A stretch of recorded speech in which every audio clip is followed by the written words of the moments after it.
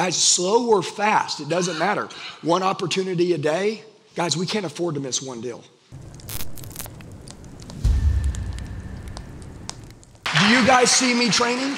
I can go pull up a YouTube video. I can pull up the dealer training platform. You can go watch me teach you and train through the video. You guys are watching me live. Do I seem confident? Am I afraid? No. Do I have the words tattooed on my heart? Am I envisioning the negotiation in advance? Am I predicting the outcome of the conversation before the conversation was even had? Number one, am I a closer? Yes, I am.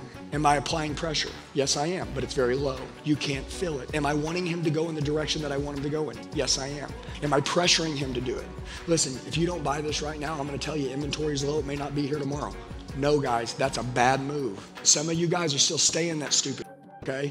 I know it's the truth. You don't always need to tell that, okay? There's a better way to sell. Are you telling or are you selling? And by the way, are you closing? I might have sold you the RV, right? Sold it, but I didn't close you on it to buy it now. That's the difference, right? So what I want is when these objections come up, I want you to see the way that I navigate and the way that I work. This is the same way that I would work if I was selling with you and I was your closer as an RV dealer, right? Imagine if I was your closer. You're going out, you get them excited, you get them fired up, and I just come in and go, and make sure that they buy it. It'd be cool. That's what I want to do with you. You've been doing it a year and a half.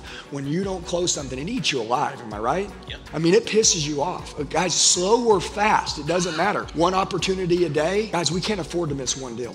Guys, listen to me. If you miss a deal, it should eat you alive. You should go to sleep at night with nightmares, okay? Because I want to explain something. You're better than that, okay? And as I grabbed you, you're like, oh shit. Let me ask you a question. Now that you're up here, I grabbed you, we've gone through the process and it's over with. Do you feel better about getting up here? See that? That's fucking training right there.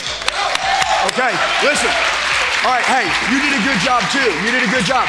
I want to tell you something with him. Did he agree with me that the miles are high? Listen, I get the logical deal, right? Like he's like, yeah, sir, the miles are high. So what? You drove in here on the ad and knew that before you came in. Hey guys, sorry to interrupt the video. Right now is the time to take yourself to a whole new level. Listen, the market is going to demand you to get more skill right now than you've ever needed to have. And if you do, not only will you become great, but you're going to make more money than you ever imagined. I would love to talk to you. Tell me what you need help with. Text me right now. If you see on the screen, my cell phone number is 918-210-0254. Let me say that again, 918-210-0254. Shoot me a text message. Tell me what you need help with. I'll reach out and call you. Let's take you to the next level. Let's get back to the video. I just think there's a better way. Does that make sense? Okay, everybody understand this. Some of your managers are like, just be logical with them. Just tell them, you know the miles are high, agree with them. Guys, I'm not gonna agree with them.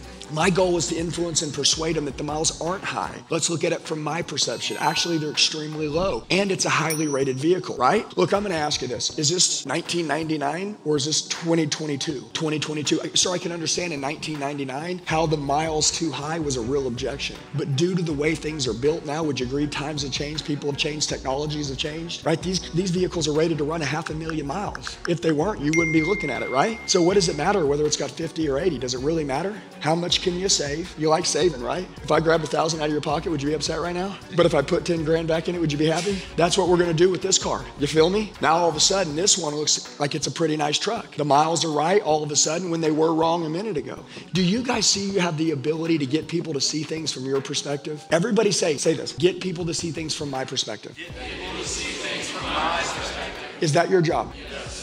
Okay, how do you change somebody's reality? Create a new reality. Whose reality are you gonna live in? The reality that they're creating during the car deal or the new reality that you're gonna create that you're gonna get them to live in? Did we create a new reality? I just did. But going and agreeing and then just telling them that it's cheaper, you're just giving me some basic information and facts. I'm not looking for that. I'm looking for a close.